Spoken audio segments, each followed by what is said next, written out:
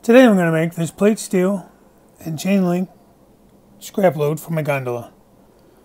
It is made out of everyday household items. Does not cost very much at all. It is very quick and easy to do. So if you want to see how it's done, stay tuned.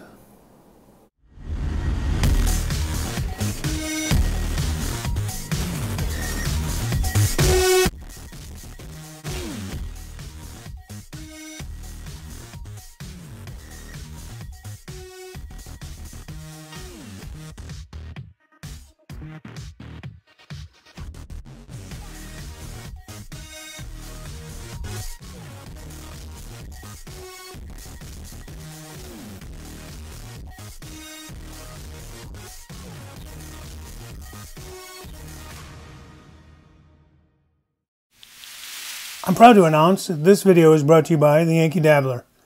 They are a full-line model railroad store specializing in DCC.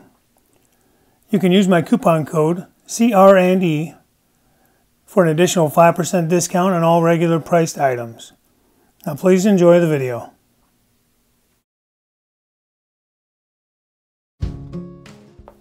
Here we see a load that I made previously. I'm going to show you how to get to this point from just a pile of material. They're fairly lightweight and they are removable.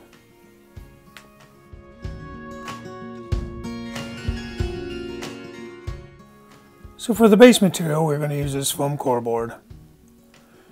It is lightweight, it's inexpensive. I think I got this at the dollar store. It's easy to cut. Here you see me just tracing out the shape of the car with a pencil to be cut out later.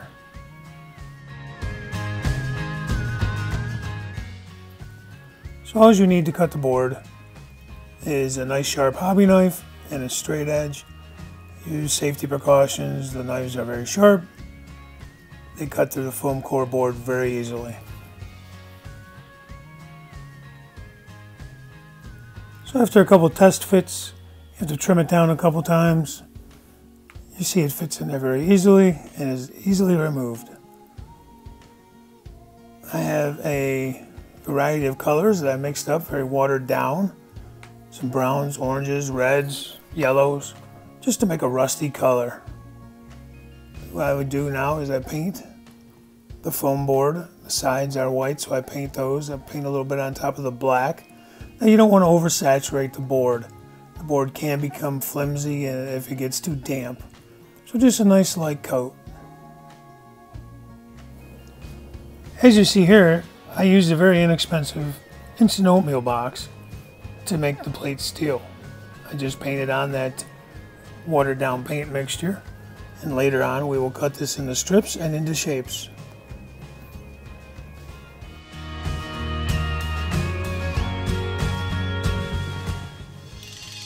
Now the chain link is made from very inexpensive wedding veil material. You can get it at most craft stores. I simply take it and cut it into strips. Then I drag it right through that watered down paint mixture. I dab most of it off, taking care to not block off the chain link holes. And then I just let it dry. Very quick and easy.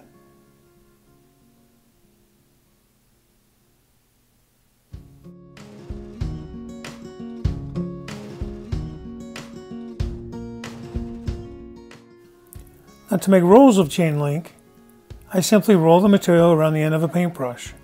I like to leave mine fairly loose and then re-dip it into the paint water mixture, taking care to dab it off and not block the holes in the chain link, and I just set it off to the side to dry.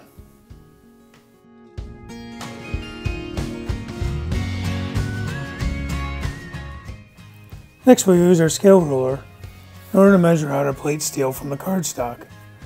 I like to keep them about 5 feet to 8 feet widths.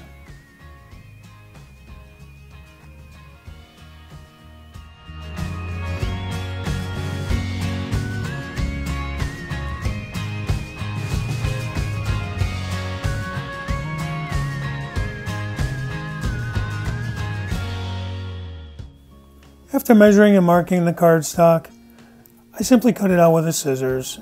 And I take the strips that I cut and I cut those into squares, rectangles, triangles, just of various sizes.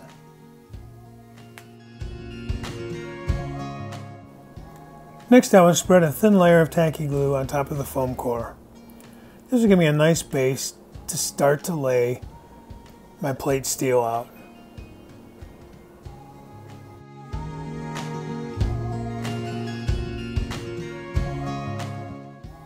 Okay, now let's have some fun with this. This is the part where you can use your creativity and enjoy. We have all the random different cuts of plate steel. You just want to lay them in there very random.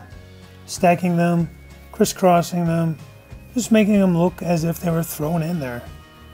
There would have been scrap ends of pieces of material that are not going to be used. They would have tossed them in the gondola to send off to the scrapyard to be remelted down. So have fun with it.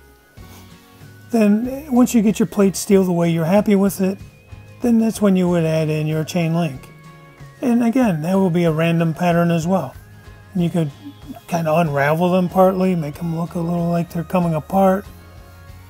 It's just have a good time with it. This is where you use your creativity and just have fun. Make this load yours. Enjoy this process. These are fun loads to make. There's no really right or wrong way. Just whatever looks good to your eye.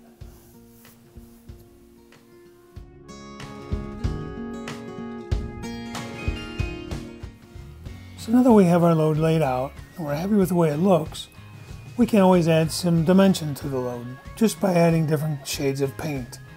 Blacks, browns, reds, yellows, more of the paint water mixture with the rusty water we had from earlier as well.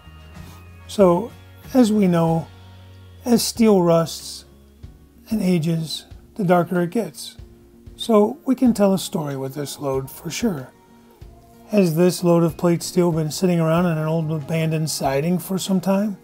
Well, then we can tell that story just by the color of the weathering of the steel. You can also use a more beat up and aged gondola to have it in. Have fun with it. Tell a story. As you can see, it is very fun, very inexpensive, and very easy to do. So, have fun with it.